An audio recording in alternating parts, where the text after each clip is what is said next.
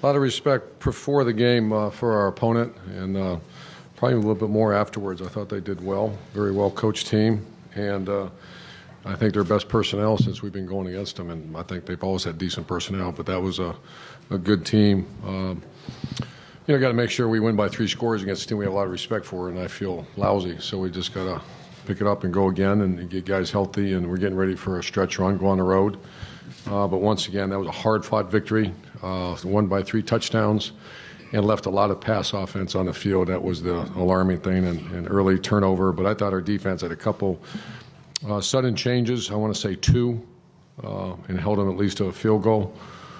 And then obviously the 4th down, that was the play of the day. The 2 plays were the 4th down and also Paris on his the kickoff return team. Obviously he didn't do that by himself, but Coach Combs is in charge of the KOR unit, and they did outstanding. So I'll take questions from you guys. Far left, Austin. Urban, not to nitpick a 21-point victory, but if you look at the stat sheet and Curtis Samuel's involvement, I don't know how you would feel about his involvement in the game today. What are your first thoughts if you see that number? Maybe where you would like it to be. Yeah, it's a 15 to 20 is what we're trying to hit. I'm not sure if he had any catches or not. He had 9 carries. That's not enough. And, it was just an awkward game. It was one of those games where we're one of those teams that we have to, you saw that last year. We're a big part of our passing game is the execution of the deep ball. And that tends to get everybody off of us. And we just flat misfired on a few of them. I mean, I think I'll know more after watching the tape, but whether it be pressure, whether it be misfire, whatever it was, we just have to do better. Front row right over here, Tim. Urban, about that 4th and goal, or not 4th and 1, excuse me.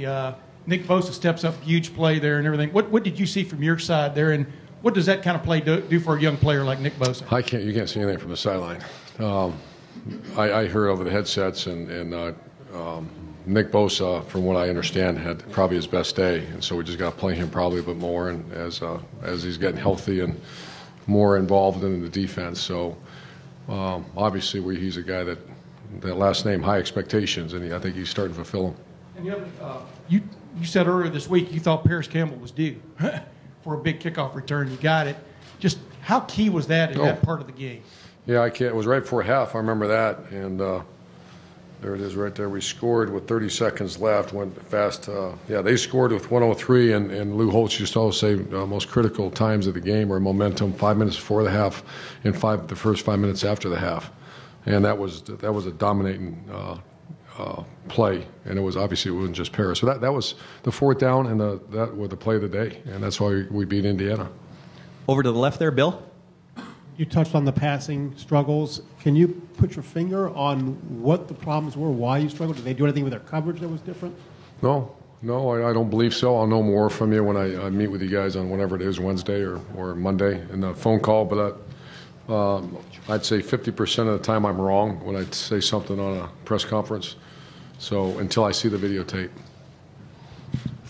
Over on the right here, Rob. Urban, you talk about JT, you want him to limit his carries. I think maybe 24 carries out of whack. Way out of whack. What was going on there? And the Bears showed up a little bit, and we were having trouble executing the pass game, and they were +1 in us in the box, and so we had to win the damn game. And he's one of our best players, and some of the things they were forcing to do on our perimeter run game, they were giving us a look to have him run it instead of hand it off all the time, which is we'd ideally rather hand it off. So once again, well defended, and we went. I think we would feel all much better about ourselves if we hit 3 of those passes that are downfield, because that was the kind of game it was. Is it ever dangerous to fall into a security blanket with him? What's that? Is it ever dangerous to fall into? Real dangerous. I don't know the word dangerous, but I mean you just don't want to get too much of that. But that is a little bit of my security blanket. He's one of the best players in America. Go get a first down, JT. Far left, Bill. Urban, I know you said that you want overall Curtis to get more touches, but I think in your first 25 offensive snaps, he touched the ball once, and you've called him your best offensive playmaker. Is there maybe moving forward going to be more urgency to get him involved earlier in games? Yes. That's duly noted. Thank you. Over to the right here, Clay. You have the numbers in front of you. I think he may have run it 5 more times than he threw it. Durability, it's only week 5. I'm just worried about your backup quarterback situation if JT gets banged You guys up. are great. I appreciate that, Clay. Yeah, the love I feel for you. It's your genuine concern. And I agree with you. I agree with you, and I agree with you. Curtis needs to touch the ball early in the game, and JT had too many carries, so we have to fix it. Front row right here. Coach, talk about the play of your defense again, just stout. Stout and sudden change, and very aggressive, and held him to. It just seems like they didn't get the rush game going at all. He had 40 carries for 99 yards, and I just thought, they have that very good player, Mitchell Page, held him to. And I thought our punt unit did a great job. We've changed some things because that kid's a ridiculous punt returner. So I hope he's a senior. Is he out of there? Mm-hmm. Page, does anybody know if it's Page, right? I think he's gone. I think he's fantastic. And we've worked so hard on getting our guys. The punter did a great job, and our 3 guys selling. They had 0 return yards on 5-6 punts. So our defense played great. Special teams played great. A team win. We give up a bad score right at the end of the first half, and there's our kickoff return team knocks it down there, and we up-tempo them and go score a touchdown. So very good win. And final question over here to the right, Tino. Coach, a lot of uncharacteristic penalties coming from you guys today. Sideline warning for one.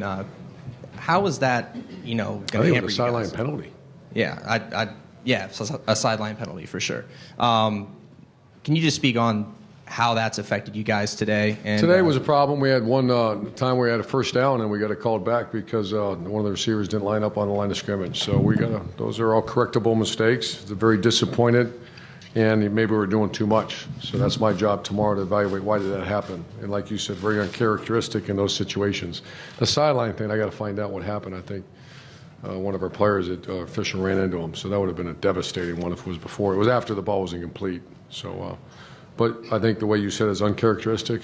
Let's get it fixed. You won by 21. It's much easier to fix when you win than if you lose. And I'm telling you now, you guys saw it. And you saw what they did last week. They beat Michigan State. So let's take that one, move on, and get ready for Wisconsin.